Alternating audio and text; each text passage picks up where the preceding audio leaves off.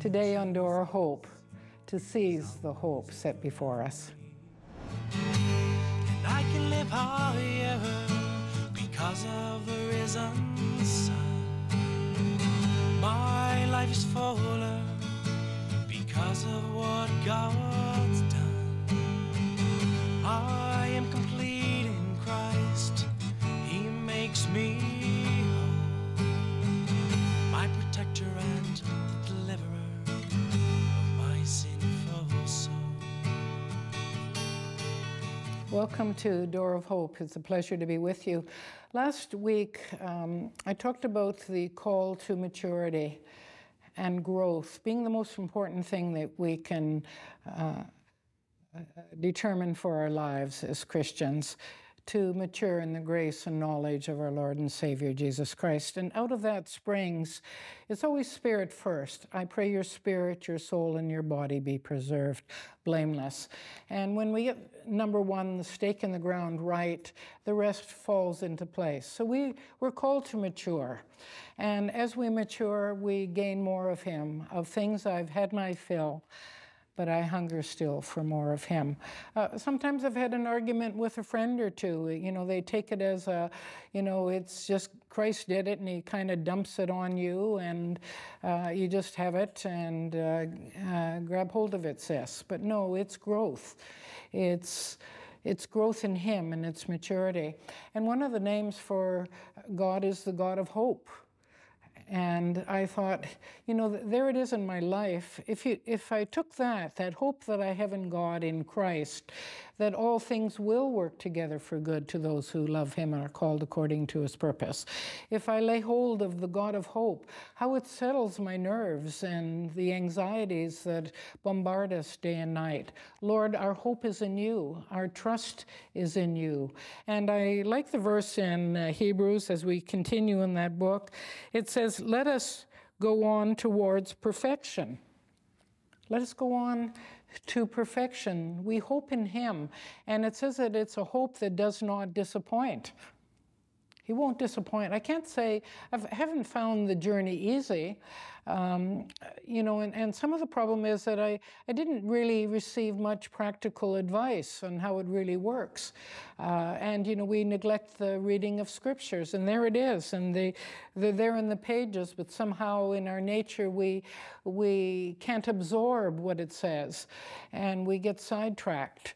And yet the God of hope calls us to go on to perfection, and perfection is the best. Let's face it. He that has shall have more, and he shall have an abundance. And nothing can come against God's blessing and favor on your life. Like in the Old Testament, there was light in Goshen. When they were passing through the Red Sea, it parted. They moved forward. And that's that life and journey of the Spirit, is that we move forward. We don't have to languish back in our mistakes. One thing I do, forgetting that which is past, is another gorgeous verse, because we all make mistakes. But we are laying hold of Him because He laid hold of us. And it is the God of hope. It is a path that we are moving and going on to perfection. And it says, through faith and patience inherit the promises. And there's that earlier in the verse it said, confident of better things in your case. I will surely bless you and multiply you. And thus Abraham, having patiently endured, obtained the promise. Do you have a promise on your heart? I know I have it on mine, and I'm moving towards it. And I know that nobody but me can lay hold of Him to obtain it. And firstly, people don't care about the desires of your heart. For me, it is to be fruitful. I have enjoyed so much the pleasures of being saved and born again and being helped by God Almighty, by being given life instead of death. I was healed twice. And that is a hope within me that I can share this marvelous news with the world, that God gave His life, that we might have life and have it in abundance. And we want to shout that from the rooftop, that we have not believed in vain. And Abraham had a rough time and made his mistakes. but he inherited the promises. Hallelujah, hallelujah. And he's called the father of faith. He's called the father of faith. We're not the father of faith. Abraham is the father of faith. And some of his disappointments and mistakes are mentioned so that we can not repeat his mistakes, but we can gain courage and strength to know we don't move forward getting it always right. But we lay hold of him, the God of hope, door of hope. And we don't want to despair. We don't want to despair and give up, but we want to press forward to the mark of the prize of the upward call in Christ Jesus. Why? To lay hold of him. Why? Because he has first laid hold of us. It's all in the New Testament. It's the journey. It's a journey of faith. And God would give, we who have taken refuge might be strongly encouraged to seize the hope set before us. We have this hope, a sure and steadfast anchor of the soul, a hope that enters the inner shrine behind the curtain where Jesus, a forerunner on our behalf, has entered, having become a high priest forever according to the order of Melchizedek. So Jesus from Abraham blessed him and received the promises. I want to receive the promises of God. And then carrying on in chapter 7, it says, there on the other hand, the introduction of a better hope through which we approach God. And it goes on and saying a better covenant. But he holds his priesthood permanently because he continues forever. Consequently, is able for all times to save those who approach God through him, since he always lives to make intercession for them. So our faith is founded upon the solid rock. Our hope is in Christ. And our hope is not where we put a stake in the ground and say, well, 30 years ago this happened to me. I've known some people like that largely their testimony was great, but rather stale. And it shouldn't be that way. There was fresh manna every day, fresh promises of God. And I want to live life to the fullest. I want to succeed in what I am led to do. I want to hope in Christ. I want to, lift my hands and sing praises unto him. And say, Lord, a simple handmaiden of the Lord, who really I've had a look at many times in my life, all I had was him.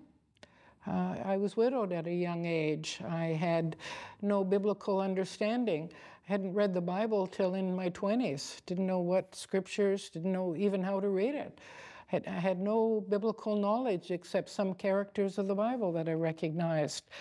And one day I opened up the pages in some theology books, and I began to find the answers for my life, that my hope was in Christ, that all things do work together for good to those who love him and who are called according to his purpose. And I became addicted to these words of life, which I generally read a little bit every morning because it clears my head. It gives me strength and health, happiness, and that endurance to move ahead.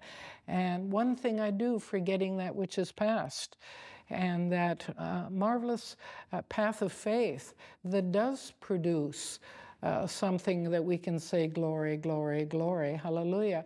As you know, my two sons are on the program with me.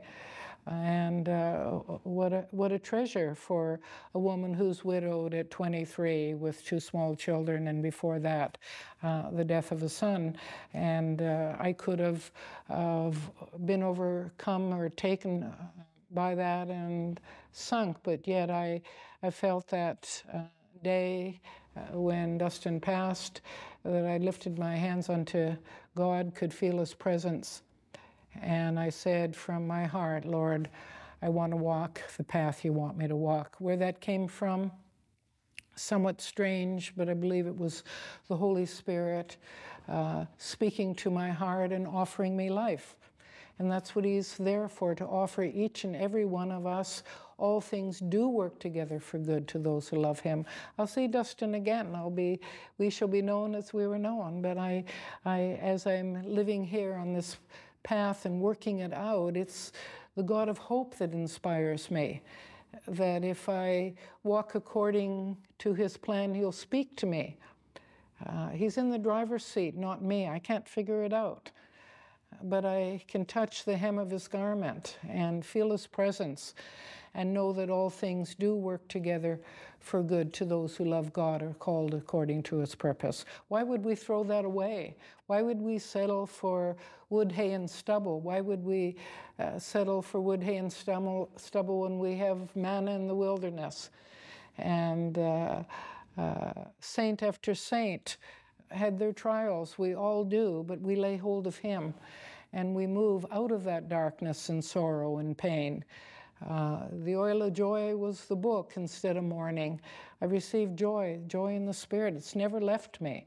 I don't have to work at being happy most of the time. It's just a given gift that there was a replacement from sorrow to joy.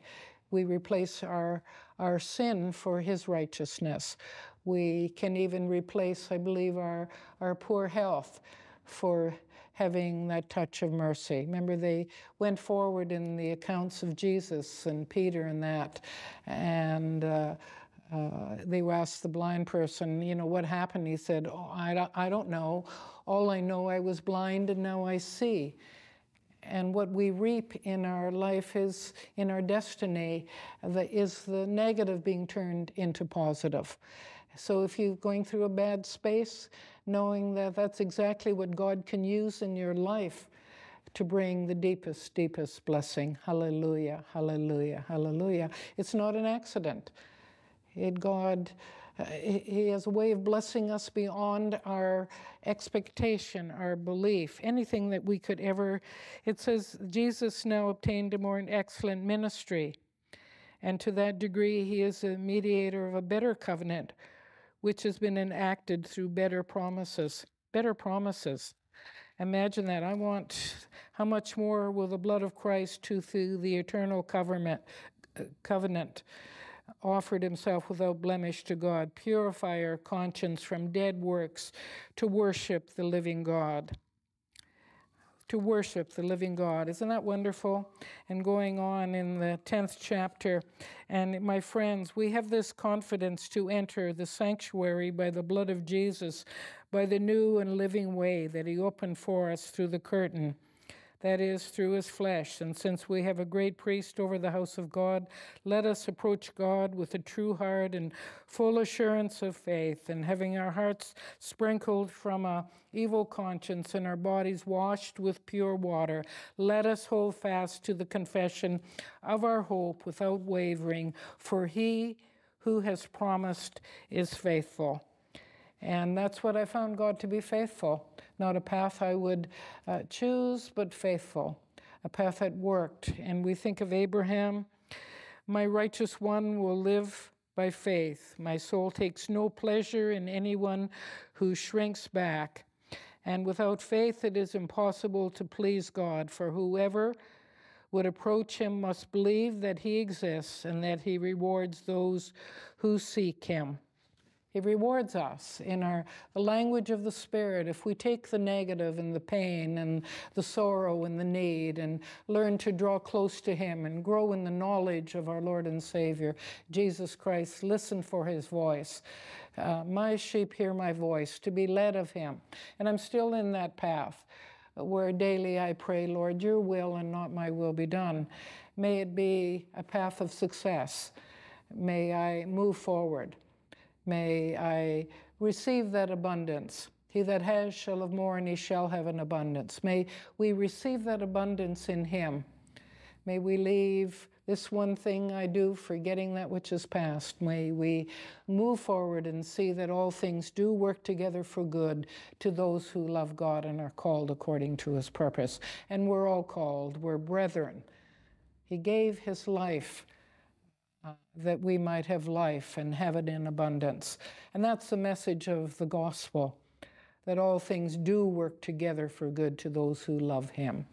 And we can come before him with nothing in our hands really that we offer except our broken lives and our need to be transformed, our need to grow in grace, and our need to be blessed by God, because we have the world, the flesh, and the devil that is against us. But God, he says, my spirit I put within you, and I will never leave thee nor forsake thee. And that's what prayer is all about, is making that connection.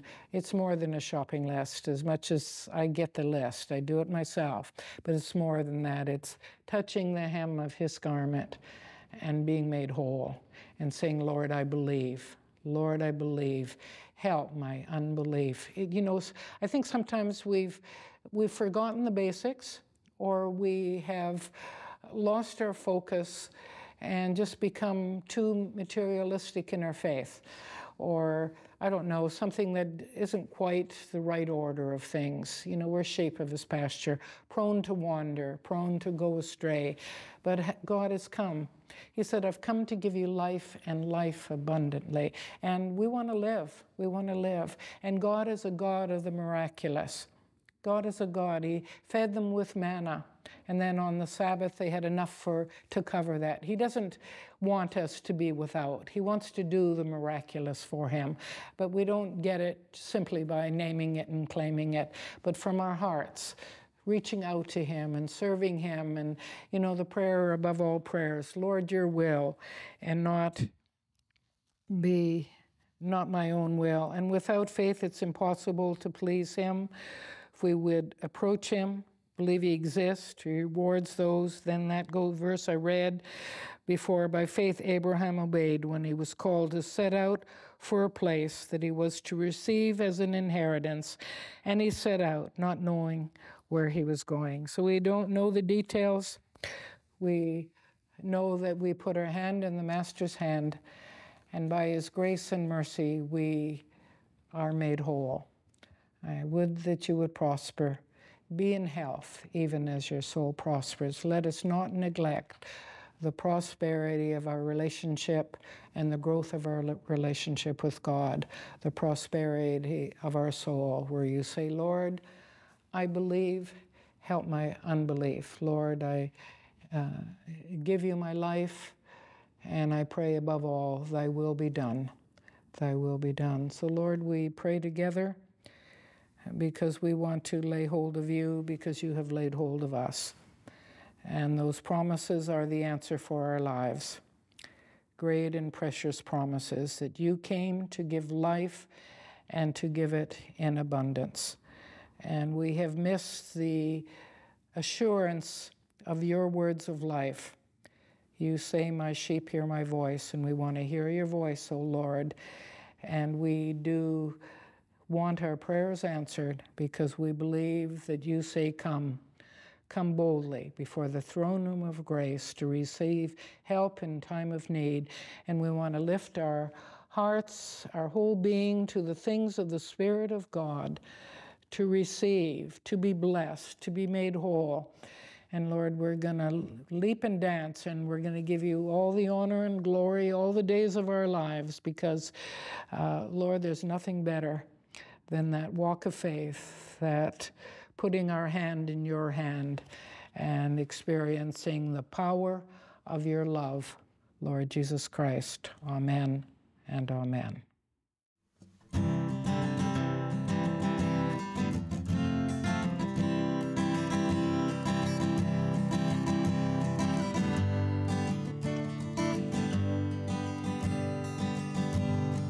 Blessed assurance, Jesus is mine, and oh, what a foretaste of glory divine, and heir of salvation, purchase of God, born of his Spirit, washed in his blood.